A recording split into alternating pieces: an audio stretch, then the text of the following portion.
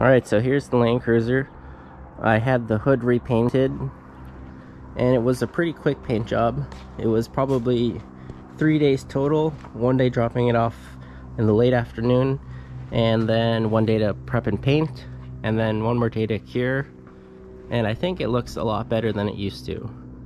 Now, this was basically a hood only paint job, no blending of the fenders at all.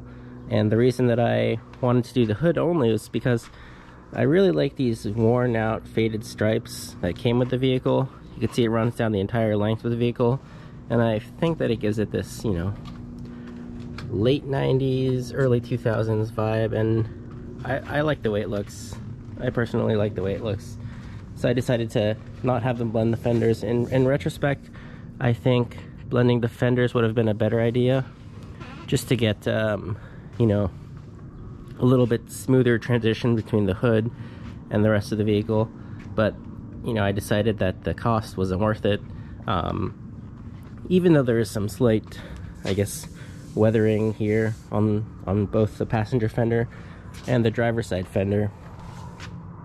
You know, for me, I really wanted to keep the pinstripes, and then the extra cost of blending in just wasn't worth it.